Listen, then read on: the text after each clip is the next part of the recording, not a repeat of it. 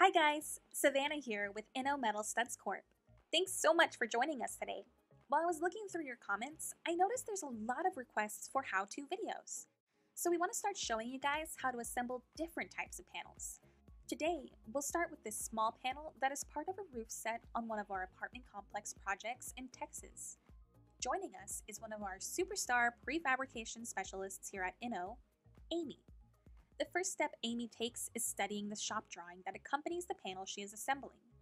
She follows the directions on the shop drawing that show her exactly how the studs should be oriented. The shop drawing also displays the number of the components, which you can see Amy identifies as she begins aligning her first two studs. She's using her trusty impact drill driver along with a number 10 3 4/4 inch galvanized screw. We prefer these screws because they have been proven to resist against rusting.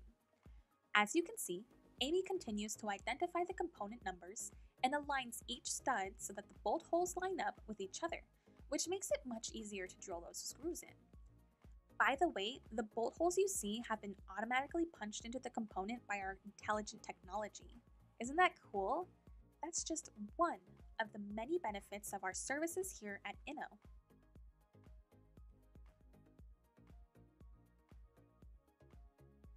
After Amy finishes one side of the panel, she flips the panel over and repeats the process on the opposite side.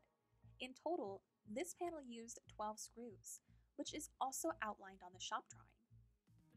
Our engineers designed these drawings to be as transparent and simplistic as possible, so we know exactly what we need to get the job done. And there you have it. Amy has completed yet another awesome panel that would be used to frame the mid-size project it is assigned to. Great job, Amy. Guys, if you're interested in learning more about what we can do to speed up your project, give us a call. We are on standby and we're eager to help your dreams come true. Thanks for joining us, and don't forget to like and subscribe to our channel. We'll be updating with more how-to videos very soon. Let's watch as Amy assembles a few more of the same type of panel.